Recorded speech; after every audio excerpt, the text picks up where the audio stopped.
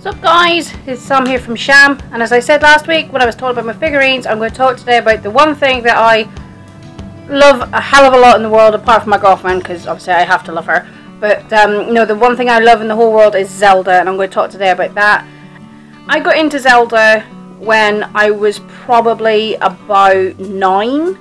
My cousin had Ocarina of Time on his N64, and I played that at his house one day, and I was like, oh my god, this is the best thing I've ever played in my life. I must have it. I wasn't fortunate enough when I was a kid to have a Nintendo Entertainment System or a SNES, purely because I was past that era. So I had an N64 for Pokemon. My mum had bought me Pokemon Stadium and Pokemon Snap, and oh my god, then I had Ocarina of Time, and I couldn't believe at that time it was so graphically intense that it was just mind-blowing. I was like, oh my god, this is the massive area, I get to roam around, I can do whatever I want in the game. Of course back then, but Breath of the Wild's more to the point of that now. So I kind of started from Ocarina of Time, and I've worked on from there. And when I was a kid, we had a little gaming shop, and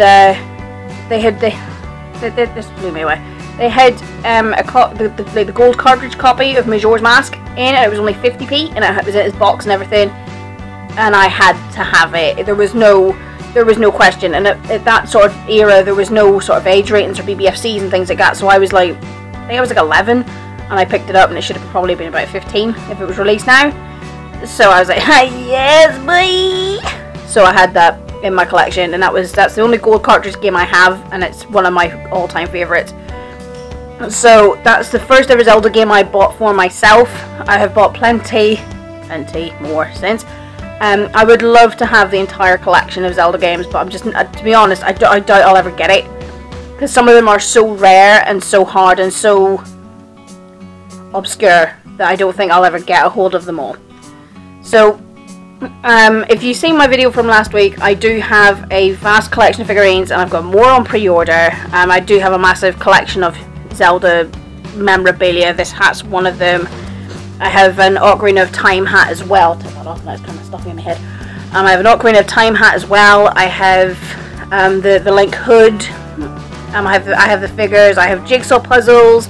I have the manga. Actually, I'll show you that. I have the whole manga collection. The entire collection right there. As you can see, each book is in order, and right up to the brand new one that only came out there a couple of weeks ago, or rather a couple of months ago now, which is Twilight Princess Part 1.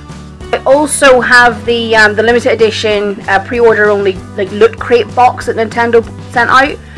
It came out roughly towards my birthday, so my mum very kindly bought it for me, and bought one for my little brother as well for Christmas, and I had mine for my birthday, and it is beautiful. It's class. It comes with all sorts of bits that I haven't I haven't touched them, because I think they're just so nice. I don't want to touch them, I don't want to tarnish them, I don't want to destroy them, because knowing me and my big chunky hands, I would wreck them. Not that I on purpose destroy my goods, because I don't. It like with my tripod, it was a case of my hinge was a bit too tight and I've fucked it off. So I need a new tripod. But no, anything that's Zelda related. I have the Zelda Monopoly as well. I would love the chess set. Oh, I don't even play chess. I don't play chess, but I would love that chess set. It's so gorgeous, but I am not paying 120 quid for it. Fuck that. Zelda Monopoly at 60 quid was a bit steep, but 120 quid for chess. So that's probably the only thing that probably will not end up in my collection. Everything else though just seems to end up arriving at my house. Like, oh dear, that's such a problem. What a shame. That's the things that I collect. I also obviously collect the games. As I said before, I would love to have the entire collection of games in my set, but I doubt it'll happen. I have all the more recent titles. I have both the N64 titles. I have basically every game, apart from all the handheld games, because the handheld games I found really difficult to play. Not that they were hard, it was that I didn't like the style of them, because I'd gone from Ocarina of Time where you were back facing, and it was so vast and so realistic for its time, that to me that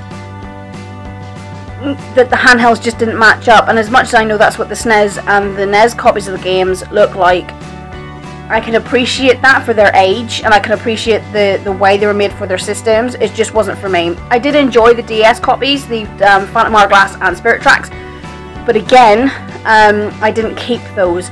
The only game I couldn't actually get on with on the handheld was Link Between Worlds. Like, don't get me wrong, I have the Figma up there, and he's beautiful, and the game itself was a really nice looking game. It played really nice. But I hate it the top down. I don't like that view at all. I'd rather be able to see the height of everything, because then you kind of know where you're going. But that's just me, and that's just my personal preference. But I own all Borrow handhelds. I own every piece of Zelda software that's out, up until the Switch. I couldn't get a hold of the Switch. I don't have the money for a Switch, and the Breath of the Wild Special Edition is sat in my Amazon wish list, just sitting there, and it keeps coming up as being available in stock, and every time I see it I'm like, oh god, I could so have you. I have the funds for you, but I just can't have it because it's just so expensive for a system I don't own.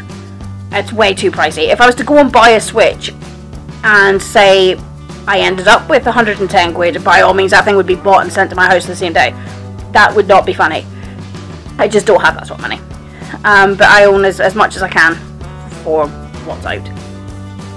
The reason I like Zelda quite so much, it's a form of escape for me. It's always been there. It's kind of like an old friend. You know, like, as much as Pokemon's great, but Pokemon has its limits, and I will go into that in another video. I'm going to do another video about Pokemon. But with Zelda, it's more like an old comforting friend. Like, yep, I'm always here. I'm always going to be there for you. I'm going to always have an adventure for you that you don't get otherwise. And that's what I love about the Zelda series, is that it is an adventure I do not have in my day-to-day life that I would love to have. And for me, that's what draws me in. The story is also fantastic. The whole timeline is confusing as fuck, but it is amazing. Like, I have the Hyrule Historia and I have the Arts and Artifacts book, and both of them I love, but the way the timeline was done in the Historia kind of threw me off, and I was a bit like, what? But there's not a lot I can do about that. That's just how it is. I've grown up with it. I've grown to really love it. It's the same with Pokemon. You know, I have tattoos for Zelda. I have tattoos for Pokemon. They're things that I grew up with, and things that I grew up enjoying and loving and obsessing over, and I know they're an obsession. You know, it is beyond enjoyment. It is obsession, and that's just me. I just, you know, once I get stuck into something, that's it. I'm set. And of course, I'm gonna continue to play it. I'm gonna continue to collect the shit as much as until the day they stop. Until the day they say, "I'm really sorry, world. Zelda is no more." Not only will I probably have a nervous fucking breakdown, but I will continue to play and collect and buy up until that point.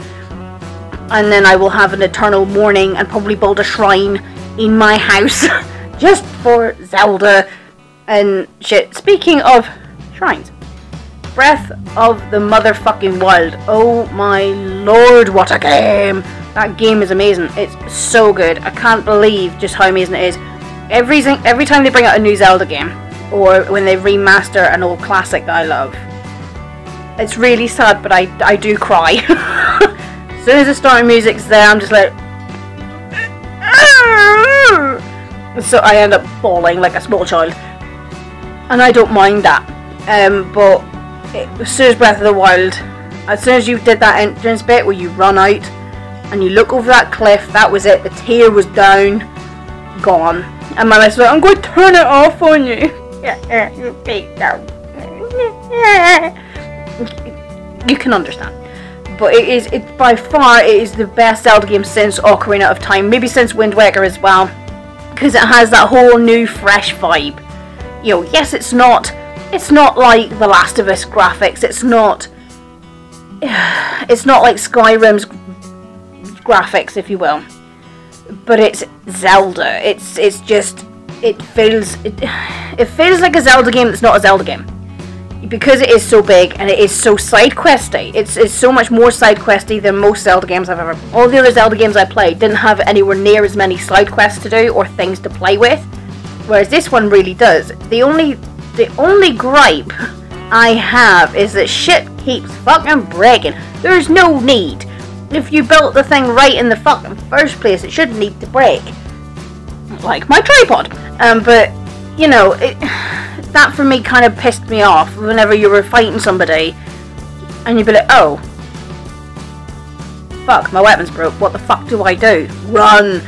And a lot of the things in the game are far too overpowered for their area. So for example, for the weapons that you have, I thought the Bubblekins were far too overpowered for what they were, and you were standing there thinking, because you couldn't kill them off for ages. You were like, it just wasn't happening, and it was very, very frustrating. And yes, I have died a fair amount of times, but I have to say the biggest plus on that game is that fucking paraglider. Holy shit, there is absolutely no need for how good that paraglider is. I don't even use a horse anymore. I have 2 of them. I don't fucking use them. They sit in their stable. I don't care for them.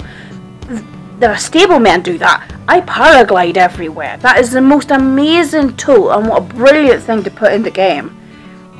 Like, you stand on top of the tower like, bitch, I ain't climbing down, whee! And you fly off, and it's just brilliant. It's just, it really sucked you in.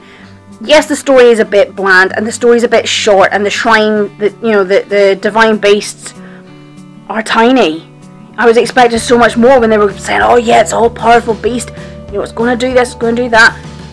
They're fucking easy. Yes, the boss bits at the end aren't so easy. The order in which I would do it, and if you wanted an easy to difficult playing, is you do the Riddle one first, elephant, then the Goron one, then the Gerudo one, because the Gerudo one is ridiculous. It's so difficult. It took me forever to do. But I have to say, I do miss a proper dungeon. I miss being able to explore a proper dungeon and find all sorts of treasure in it, and find all sorts. Don't get me wrong, the shrines are lovely, and they're such a nice change to the Zelda game. This game was very refreshing. It was so beyond the norm. But it was really nice to play. So it's a beautiful game to play, and I still have not completed it. But I have to say, I do miss a proper dungeon. But the shrines themselves, the little shrine things themselves, are class. I do think they're brilliant. They're nice, short, sweet fun. Yes, there are 120 of them, which is extortionate, but at the end of it gives you more options. It gives you more reason to keep playing for so long. I don't know how many hours I've clocked on it, but I do think it's the best thing I've ever played.